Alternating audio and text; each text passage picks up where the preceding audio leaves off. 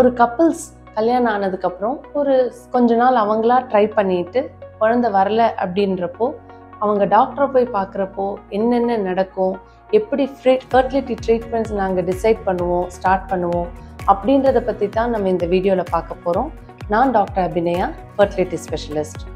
So depending first ஒரு patients வராங்க நம்மக்கிட்ட, குழந்தை இல்லை, we are planning for a baby அப்படின்னு வராங்க அப்படின்னா டீட்டெயில்டு ஹிஸ்ட்ரி, அவங்களோட ஏஜ் என்ன, ஹஸ்பண்ட் அண்ட் ஒய்ஃபோட ஏஜ், அவங்களோட ஒர்க் எப்படி இருக்குது, அவங்களோட லைஃப் ஸ்டைல் எப்படி இருக்குது, செடென்ட்ரியாக இருக்கா இல்லை ஆக்டிவாக இருக்காங்களா, விமன் அப்படின்னு எடுத்துக்கிட்டோன்னா பீரியட்ஸ் எப்படி இருக்குது, அவங்களுக்கு ஏதாவது மெடிக்கல் ப்ராப்ளம் லைக் தைராய்டு மாதிரி ஏதாவது இருக்கா, ஏற்கனவே அவங்களுக்கு தெரிஞ்சிருக்கா, ஜென்ஸ்ன்னு எடுத்துக்கிட்டோன்னா அவங்களோட ஜாப் டைப் என்ன, அவங்களுக்கு ஏதாவது medical problems like sugar, thyroid ஏதாவது இருக்கா, இல்லை ஸ்மோக்கிங், ஆல்கஹால் மாதிரியான ஹேபிட்ஸ் இருக்கா, இதை பற்றின டீட்டெயில்டு ஹிஸ்ட்ரி டேக்கிங் எடுத்துகிட்டு ஃபஸ்ட்டு நம்ம பேசிக் test like haemoglobin, sugar, thyroid இதெல்லாம் போத் ஹஸ்பண்ட் அண்ட் ஒய்ஃப்க்கு சஜஸ்ட் பண்ணுவோம். அதெல்லாம் நார்மலாக இருக்குது அப்படின்னா depending upon the age and number of years of marriage first step counselling தான். ஃபர்டைல் பீரியட்னா எப்போ, சில பேருக்கு ரெகுலர் பீரியட்ஸ் இருக்கும், இர்ரெகுலர் பீரியட்ஸ் இருக்கும், ஃபர்டைல் பீரியட் கால்குலேஷனில் கஷ்டம் இருக்கும். ஸோ அவங்களெல்லாம் உட்கார வச்சு ரெகுலரைஸ் பண்ணுறதுக்கு லைஃப் ஸ்டைல் சேஞ்சஸை எக்ஸ்பிளைன் பண்ணி டைமுக்கு சாப்பிட்றது, தூங்குறது, எவ்வளோ ஃபிசிக்கலி ஆக்டிவாக இருக்கணும், நைட் ஷிஃப்ட்ஸ் இருக்கிறவங்க சேஞ்ச் ஆஃப் ஜாப் பண்ணுறது, இந்த மாதிரி கொஞ்சம் நார்மல் லைஃப் ஸ்டைல் சேஞ்சஸ் சொல்லிவிட்டு ஃபர்டைல் பீரியட் இப்படி கால்குலேட் பண்ணணும், எப்போ ஒன்றா இருக்கணும், அதை பற்றின அவேர்னஸும் கொடுத்துருவோம். அதையும் அவங்க 3 to 4 months ட்ரை பண்ணிட்டாங்க, அதுக்கப்புறமும் அவங்களுக்கு கன்சீவ் ஆகலை அப்படின்னா விமன் பொறுத்த வரைக்கும் பேசிக் hormone profile day 2 of their cycle, menses ஆன செகண்ட் டே நம்ம செக் பண்ணிவிடுவோம். ஜென்ஸுக்கு semen analysis and hormone test like டெஸ்டோஸ்டிரான்ஸ் மாதிரி சில டெஸ்ட்டும் எடுத்துருவோம். எல்லாமே நார்மலாக இருக்குது, எல்லாமே ஓவராலாக ஓகே தான், எதுவும் பெரிய ப்ராப்ளம் இல்லை அப்படின்னா ஃபஸ்ட்டு ஸ்டெப்பாக நாங்கள் ஓவுலேஷன் இண்டக்ஷன் ஆரம்பிப்போம். ஓவுலேஷன் இண்டக்ஷன்னா என்ன? ஓவுலேஷன் அப்படின்னா ரிலீஸ் ஆஃப் எக். மாதம் ஒரு விமனுக்கு 1 egg இல்லை ரேராக 2 egg கூட ரிலீஸ் ஆகும் நேச்சுரலாகவே. அப்படி ஆகாததுனால தான், அதனால கன்சீவ் ஆகாததுனால தான் அவங்க ட்ரீட்மெண்ட்க்கு வராங்க.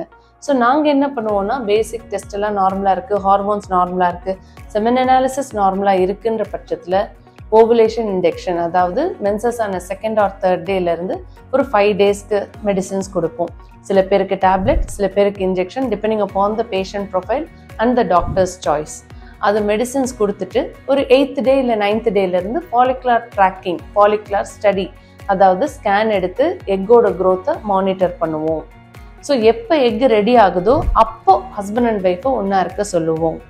அதுக்கப்புறம் எக்கு ரப்சர் ஆகிடுச்சு, ஹஸ்பண்ட் அண்ட் ஒய்ஃப் ஒன்றா இருந்துட்டாங்க அப்படின்னா சப்போர்ட்டுக்காக ப்ரொஜெஸ்ட்ரான் ஹார்மோன்ஸ் லேடிஸ்க்கு கொடுப்போம், ஒய்ஃப்க்கு கொடுப்போம்.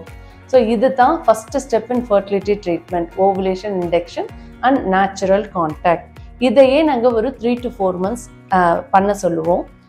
மானிட்டரும் பண்ணுவோம். சில பேருக்கு எக்கு லேட்டாக வந்துட்டுருக்கலாம், சில பேருக்கு ரொம்ப சீக்கிரம் வந்துடலாம். ஸோ மெடிகேஷன்ஸில் நாங்கள் ஆல்டர் பண்ணுவோம். சில பேருக்கு எக்கு வரும் ஆனால் ரப்சர் ஆகாது, ஸோ அதையும் சார்ட் அவுட் பண்ணுவோம். இந்த மாதிரி ஏதாவது ப்ராப்ளம்ஸ் இருக்குது அப்படின்னா இந்த 3 to 4 cyclesல ரெக்டிஃபை பண்ணிவிட்டு ட்ரை பண்ணுவோம்.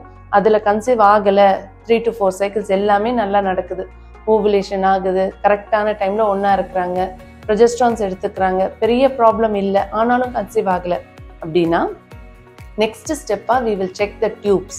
HSG அப்படின்ற ஒரு டெஸ்ட் எடுப்போம், அதாவது டியூபல் பேட்டன்சி டெஸ்ட். 2 சைடும் டியூப் இருக்குது, அதில் தான் ஸ்பெர்ம்ஸும் எக்கும் மீட் ஆகுது, அதுக்கப்புறம் தான் அது குழந்தையாக ஃபார்ம் ஆகுது. So in case there is a black in the tube, அது இருக்கா இல்லையான்றதை கன்ஃபார்ம் பண்ணாமல் அடுத்த ஸ்டெப்புக்கு போக மாட்டோம். ஸோ HSGன்ற ஒரு டெஸ்ட் எடுத்துகிட்டு பிளாக் எதுவும் இல்லைன்னு கன்ஃபார்ம் ஆகிடுச்சு அப்படின்னா IUI அப்படின்ற ஒரு ப்ரொசீஜரை சஜஸ்ட் பண்ணுவோம். IUIனா என்ன? Intrauterine insemination. அப்படின்னா என்ன? எப்பவும் போல் மெடிகேஷன்ஸ் கொடுத்துட்டு 8th dayலேருந்து ஃபாலிகுலர் ட்ராக்கிங் பண்ணிவிட்டு எக் ரெடி ஆனதுக்கப்புறம் ஹஸ்பண்ட்ஸை சாம்பிள் கொடுக்க சொல்லுவோம், செமன் சாம்பிள் கொடுக்க சொல்லுவோம். அந்த சாம்பிளில் இருக்கிற இம்மோட்டைல் ஸ்பெர்ம்ஸ் இல்லை டெப்ரிஸ் அதெல்லாம் நம்ம ரிமூவ் பண்ணிவிட்டு healthy active freely moving ப்ராக்ரெசிவ்லி motile ஸ்பெர்ம்ஸை மட்டும் செப்பரேட் பண்ணி, அதாவது குட் குவாலிட்டி ஸ்பெர்ம்ஸை செப்பரேட் பண்ணி அதை வந்து உங்களோட ஃபர்டிலிட்டி ஸ்பெஷலிஸ்ட் டாக்டர் வந்து உங்களோட சர்விக்ஸ் வழியாக, அதாவது மவுத் ஆஃப் த யூட்ரஸ் வழியாக யூட்ரஸ்குள்ளே இன்ஜெக்ட் பண்ணுவாங்க. இதுக்கு பேர் தான் intra uterine insemination. That is we are making sure that on time good quality sperms are reaching the eggs. அவ்வளோதான், அதுதான் IUI. IUI எத்தனை வாட்டி ட்ரை பண்ணலாம்? மேக்ஸிமம் 3 to 4 cycles ட்ரை பண்ணலாம். If all the parameters including tubes, hormones, scan wise ovulation நடக்குது, semen analysis normal, but 3 to 4 timesல negative ஆயிடுச்சு அப்படின்னா then there is some unexplained factor which is causing you infertility.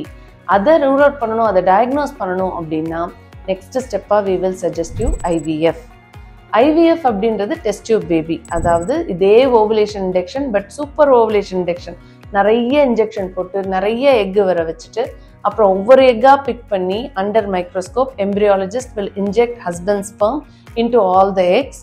அப்புறம் அதில் இருக்கிற develop ஆகிற எம்ப்ரியோவில் அது good quality embryo, average quality, poor குவாலிட்டின்னு separate பண்ணிவிட்டு அந்த குவாலிட்டியாக இருக்கிற எம்ப்ரியோஸை வைஃபோட யூட்ரஸில் வைக்கிறது தான் IVF. இது last resort test tube baby. But அந்த டெஸ்ட் டியூப் பேபி கண்டிஷனுக்கு போகிறதுக்கு முன்னாடியே நமக்கே தெரிஞ்சிடும் இதுதான் டிஃபெக்டிவாக இருக்குது, PCOD இருக்குது, குவாலிட்டி நல்லா இல்லை ஸ்பெர்ம்ஸ் நல்லா இல்லை, அதெல்லாமே நமக்கு ஓரளவுக்கு ஐடியா வந்துடும். அது வந்ததுக்கப்புறம் it is easy to make a decision for IVF. சரி, இதெல்லாம் பண்ணாமல் டைரெக்டாக IVF யாருக்கு சஜஸ்ட் பண்ணுவோம்? ரொம்ப சீக்கிரமாக எதுவுமே சரியாக பண்ணாமல் உடனே அப்படி சொல்கிறது வந்து ஏஜ் ஆஃப் த கப்புள், கொஞ்சம் 35+ இருக்காங்க ஹஸ்பண்ட் அண்ட் ஒய்ஃப்னாலோ, இல்லை மேரேஜ் ஆகி 6 to 7 years ஆகிடுச்சு, நடுவில் ரொம்ப பெருசாக ட்ரீட்மெண்ட் பார்க்கல, இல்லை பார்த்த ட்ரீட்மெண்ட்டும் ஃபெயிலியர் ஆகிடுச்சு அப்படின்னாலோ, இல்லை அவங்களோட ப்ரொஃபைலில் லைக் செமன் அனாலிசிஸில் கவுண்ட் ரொம்ப கம்மியாக இருக்குது, மொட்டிலிட்டி கம்மியாக இருக்குது, அதர்வைஸ் ஹெல்த்தி ஹஸ்பண்ட், அதே மாதிரி ஒய்ஃபுக்கும் PCOD இருக்குது, என்ன தான் பண்ணாலும் இன்ஜெக்ஷன்ஸ் நிறைய போட்டால் ஒரு எக்கு வருது, இந்த மாதிரி ஏதாவது ஒரு அன்எக்ஸ்பிளைன்டு காசஸில் எண்டோமெட்ரியோசிஸ் இருக்குது, இந்த மாதிரியான பேஷண்ட்ஸ்க்கு AMH ரொம்ப கம்மியாக இருக்குது, அந்த மாதிரிலாம் இருக்குன்னா without delay go for IVF immediately for you to have a healthy baby as early as possible அப்படின்றதுக்காக ஏன்னா இந்த மாதிரி ப்ரொஃபைலில் இருக்கிறவங்க லேட் பண்ண இன்னும் கஷ்டமாயிடும். IVFலேயே quality of egg and sperms நல்லா இல்லை அப்படின்னா IVF சக்ஸஸ் ரேட்டும் கம்மியாயிடும். ஸோ அவங்களுக்கு மட்டும்தான் நம்ம கொஞ்சம் ஏர்லியாக IVF சஜஸ்ட் பண்ணுவோம். மற்றபடி இந்த மாதிரி ஸ்டெப் பை ஸ்டெப்பாக தான் ஃபர்டிலிட்டி ட்ரீட்மெண்ட்டை டிசைட் பண்ணுவோம். ஸோ இதில் உங்களுக்கு ஏதாவது டவுட்ஸ் இருக்குது, நீங்கள் இது மாதிரி ஏதாவது சுச்சுவேஷனில் இருந்து டெசிஷன் மேக்கிங்கில் கஷ்டமாக இருக்குது அப்படின்னா எனக்கு மெசேஜ் பண்ணுங்கள். நான் முடிஞ்ச அளவுக்கு உங்களோட மெசேஜ்க்கு ரிப்ளை பண்ணிடுறேன். தேங்க்யூ.